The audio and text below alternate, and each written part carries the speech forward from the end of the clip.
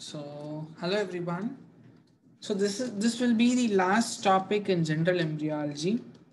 Right, I have almost covered all the important topics of general embryology, and placenta is one such important topic. Like the amount of information that you're going to give is very minimal, but you should have an overall understanding. So this is going to involve events that had happened at every week of development, right? Now, this picture is very familiar during the initial classes. Yes, I have put this picture. So this is depicting the 13th day development. Yes, how did I identify the presence of primary villi? Then the trophoblastic lacunae that had been communicated with the maternal sinusoids. So the lacunae will appear around the 11th day. And in the 13th day, like almost from the 9th to 10th day, lacunae will appear and it will communicate with the maternal sinusoids in the 13th day, right? And yes, I am able to appreciate the extraembryonic mesoderm, right? And then this is the chorionic cavity, and this is what is called as the chorionic plate. So the mesoderm that is going to enclose the chorionic cavity is called as the chorionic plate. And this is the amniotic cavity and all that. So why did I put this picture is I wanted you all to focus on primary villi. Yes, so what is primary villi? Yes, if you remember, it is the finger-like projection of the cytotrophoblast, which is covered by the syncytiotrophoblast. Yes, it is covered by the layer of syncytiotrophoblast. So this was called as the primary villi. So the villi, the finger-like projections, has got 3 stages of development. So the first stage, that is the primary villi, happens in the 13th day. Then subsequently, you get the secondary and the tertiary villi.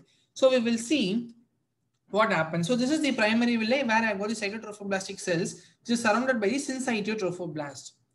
So this primary villi is being intervened by the mesodermal cells. So from this picture, can you make out, this is the mesoderm, that is the cells making up the chorionic plate. These mesoderm is going to extend into these villi projections.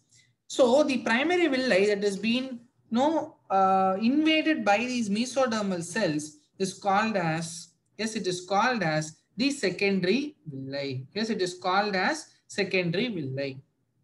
The tertiary villi is, it's the secondary villi along with the vessels. Right? So along with the vessels is called as the tertiary villi.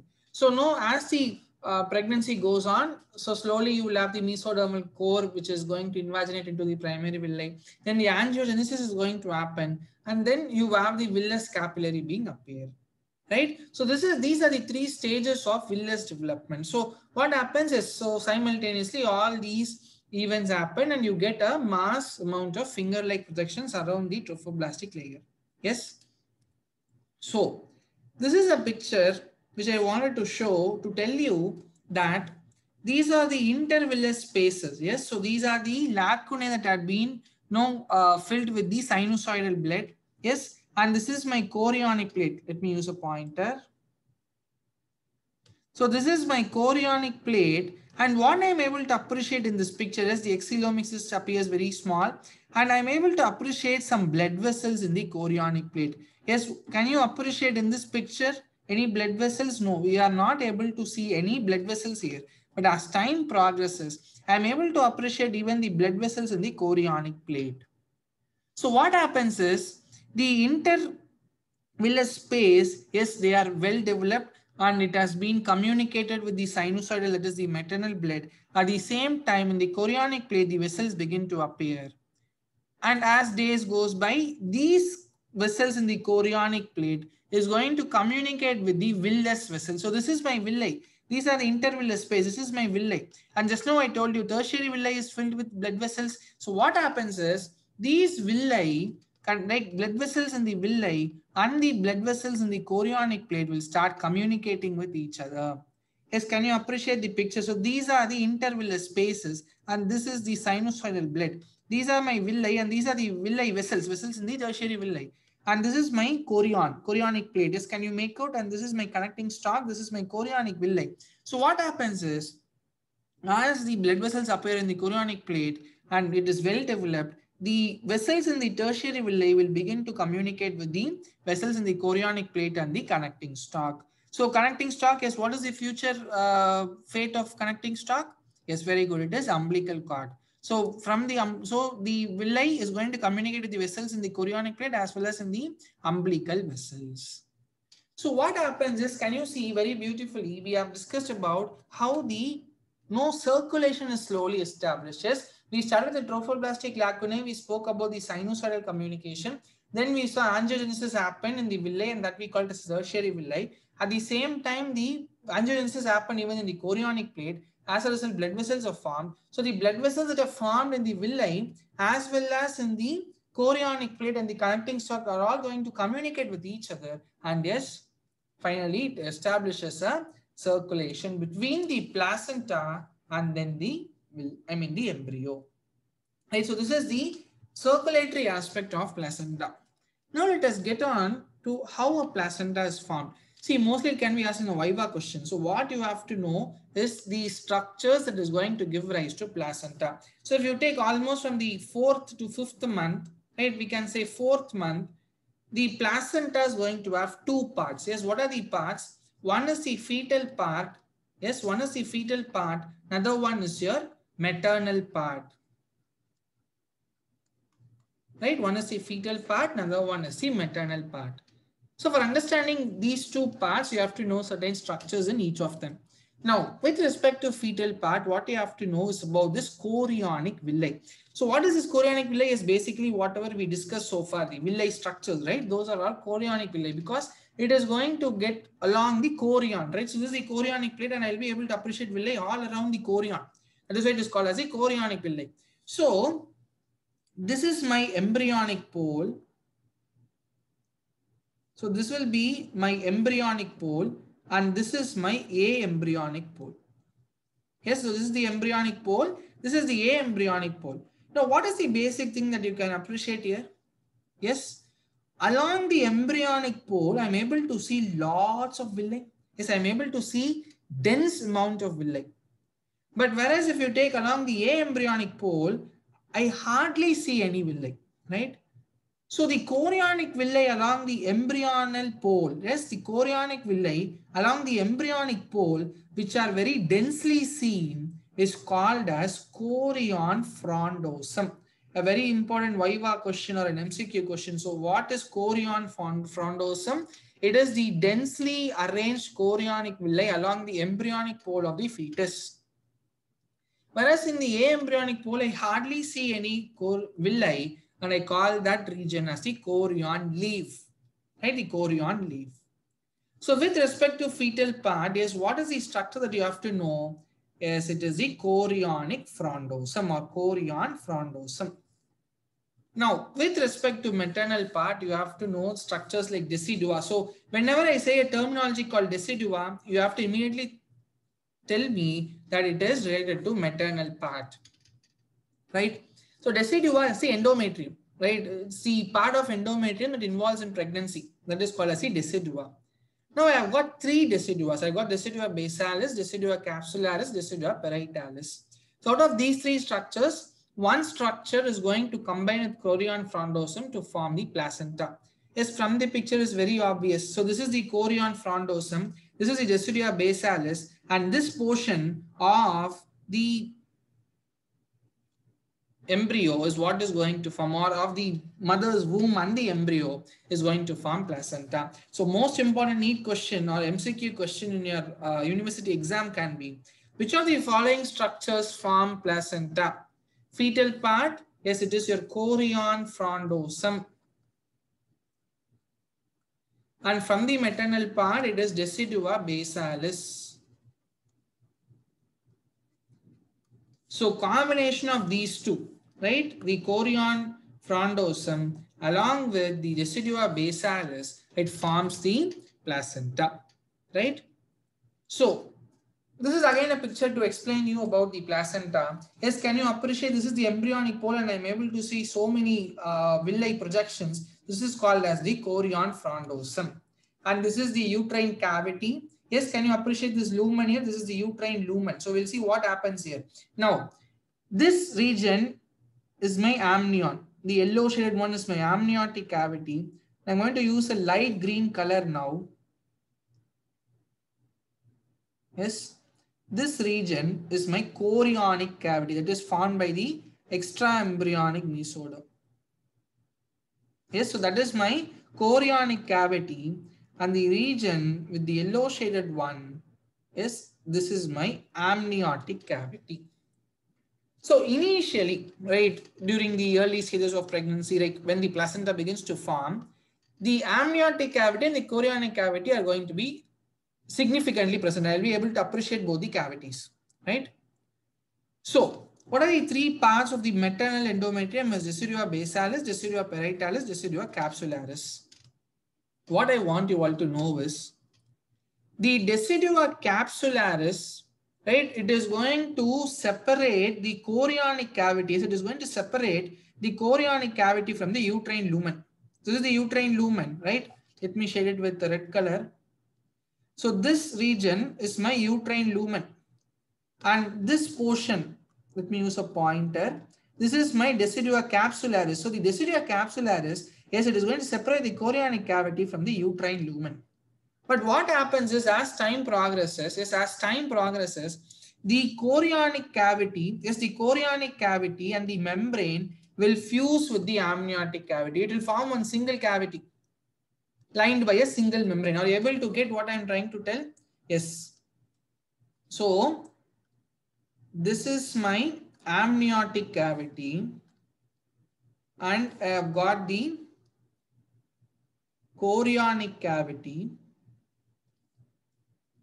and no, this is my uterine lumen. This is my uterine lumen, and the uterine lumen is separated from the chorion by a layer called as 𝘂𝗵𝗴𝗂𝒂𝗃. Right? Now what happens as time progresses, the chorionic cavity and the amniotic cavity along with their membranes will fuse to form a single cavity with a single membrane. So at that time, what will happen is this 𝘂𝗵𝗴𝗂𝒂𝗃 will disappear, will degenerate. So what will happen? Yes, immediately this single membrane will communicate with the 𝘂𝗵𝗴𝗂𝒂𝗃. So that single membrane, can you appreciate in this picture? Yes, fused 𝘂𝗵𝗴𝗂𝒂𝗃, the chorion leaf and the amnion is, it directly communicates with the 𝘂𝗵𝗴𝗂𝒂𝗃. And this membrane is called as the chorioamnion membrane. It is called as the chorioamnion membrane. Yes, so when the baby is delivered, the baby will come out of this membrane. So this membrane, so here you will be having the fluid. So this is the membrane covering. So the fetus will rupture this membrane and come out. I'll show you in the next picture. So, and here if you take simultaneously the 𝘂𝗵𝗴𝗂𝒂𝗃 was developing, and it communicated with the chorionic frondosome was developing, and it communicated with 𝘂𝗵𝗴𝗂𝒂𝗃. Right? So this is what is called placenta. So simultaneously the chorion frondosome and the 𝘂𝗵𝗴𝗂𝒂𝗃 establishes a connection, right? And then inga vande, if you take simultaneously 𝘂𝗵𝗴𝗂𝒂𝗃 had fused and it had formed a chorioamnion membrane. Right? So this is what happens in the placental development. So just see this picture. Yes, can you appreciate the baby is packed inside a membrane-like structure where the doctor is holding? Yes, that is the chorioallantoic membrane. And here I am, chorioamnion membrane, not allantoic, chorioamnion membrane. And here I am able to appreciate a fluid. Right? This is about the chorioamnion membrane. So what exactly happens with placenta? As I have told you, I've got two parts, the fetal part, maternal part. Yes. So this is a very good picture to conclude your placenta answer. This is the maternal part. This is the fetal part. Yes, the chorional plates. That's the fetal part. Now, what happens is there are two plates. Like how a chorionic plate is there, similarly, there is a formation of something called as the decidual plate. So this decidual plate is going to separate the maternal and the villus. Okay, so it is going to separate the maternal part from the fetal part. And here you have the villi. So all these are your villi and these are your intervillus spaces. So this is a villi and these are your intervillus spaces. Now, what happens is, from the decidual plate, there is an extension that goes downward, and that extension is called as decidual septum. Yes, that is called as decidual septum. So this decidual septum, it extends from the decidual plate downwards. Yes, it extends from the decidual plate downwards, right? And it almost stops, just listen carefully, it almost stops very close to chorionic plate, right? This is a very important point you have to write. From the decidual plate, you have got an extension that travels downwards, that is called decidual septum. It is not going to extend all the way till the chorionic plate. It is going to stop somewhere before the chorionic plate. So what is the significance of this gap? Is this significance will allow the blood to communicate from one intervillous space through the villi to the another intervillous space. So this is one intervillous space. This is another intervillous space. This is my villi. So this decidual septum that is being opened slightly here, it enables the circulation of blood to, it enables the blood to circulate among the intervillous spaces. So it basically helps in communication of the intervillous spaces. Yes. And here if you see, just we'll see this picture. Yes. So I have one more thing to say here. And this decidual septum, along with an advantage of providing a communication between the intervillous spaces, it is also going to divide the placenta into so many cotyledons. It is going to divide the placenta into so many cotyledons. So if you take this picture, yes, this is I believe this is the decidual septum. So this is a septum. So this is a cotyledon, right? And then this is a cotyledon. Yes.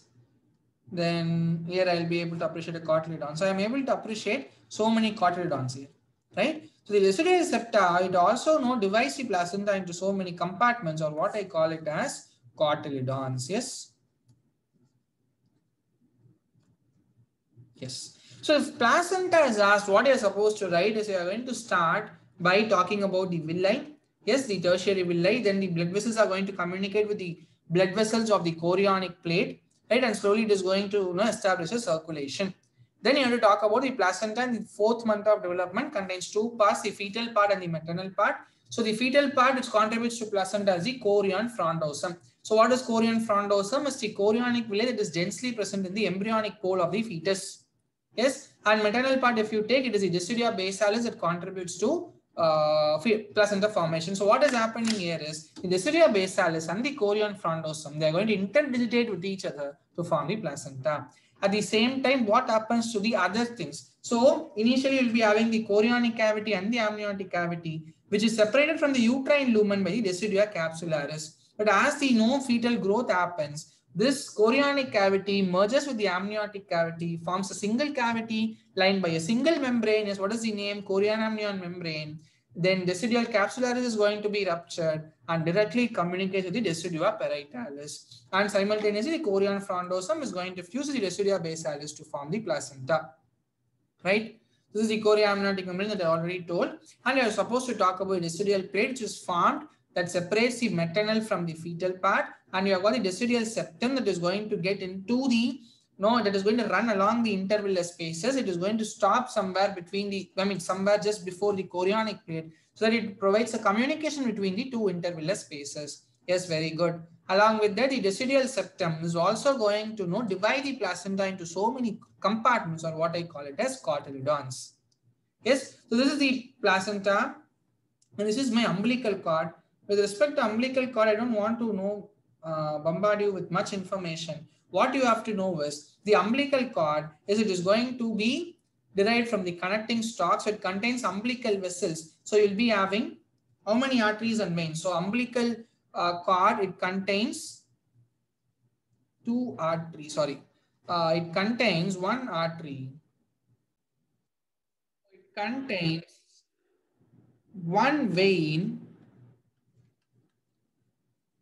2 arteries, right? Along with what I want you all to know is something called Wharton's jelly. So which is a mucopolysaccharide structure that is found along with the umbilical cord. So initially, if you take, you will be having the vitelline duct, right, along with the intestinal loops. So what is the story is, initially the abdomen is not well developed. So the intestinal loop, if you remember my previous class, we would have spoke about the yolk stalk, right? So what happens along with no folding? Yes, this is the yolk stalk, right, where we have the vitelline duct that is going to communicate with the yolk sac. So what happens is along with the umbilical cord, you will be having your vitelline duct, the intestinal loops, everything coming into the umbilical cord. But as the abdomen is well developed, the intestinal loops will all get to the abdomen. So what will be remaining is just this vessels, the one vein, two arteries, along with the 𝗵𝒂𝗂𝒃𝒃, that is the 𝗏 and 𝘂𝐿𝐵. So just know these structures, it is more than enough, right? So main important thing, what structure gives rise to umbilical cord is right from my third class I am repeating, it is connecting stalk. It is connecting stalk, right? So what are the functions? Just for your exam purpose, you just have to write, as everybody knows, it is exchange of gases, right? Then along with it, exchange of nutrients and electrolytes. Then you have got an endocrine role. So with respect to endocrine role is what you have to know, progesterone. So initially, till the placenta is formed, the corpus luteum is going to take care of progesterone secretion. But once the placenta is well developed, the progesterone is going to be secreted by the placenta along with the estrogen. Then �ＨCG. If you remember in my initial class, the second week of development, I would have told you the syncytiotrophoblasts will release the �ＨCG. And that is helping us to detect the confirmed pregnancy via urine test, right? So in the 8th to 10th day, if I take the urine sample, I can find �ＨCG in the blood, in the urine, and after that I'll be able to find it in serum and I'll confirm the pregnancy. So that �ＨCG hormone, once the placenta begins to develop, �ＨCG is also going to be secreted by the placenta along with placental lactogen, then 𝗤𝗵𝒻𝒂𝗃, which belongs to 𝗤𝗵𝒻𝒂𝗃 groups. All these are the hormones that are secreted by the placenta. So these are the different functions of placenta that I want to tell. So with this, I have completed the general embryology part. Like every single aspect is not important, right? So what I want you all to do is, see, in the embryological part, I have not covered the clinicals much, right? I have covered just about the neural tube defects because that is very important. Apart from that, every single topic that I have put has got some clinicals. So only if you understand the embryological aspect, you will be able to understand the clinicals. Purposefully, I did not include clinicals because I want you all to understand the embryology first. And with your understanding, please go and refer the clinicals, you will understand, right? So with this general embryology is done. I hope you found this general embryology useful. And maybe after some time, after a short break, we will continue with the systemic embryology. So you just study general embryology along with your anatomy. Systemic embryology, we have very limited stuffs. So that we will do sometime before exams also. That's not a big deal. So, but general embryology is very important for you to understand. So just keep studying. Right. I will meet you in some other video. Until then, take care. Thank you. Bye.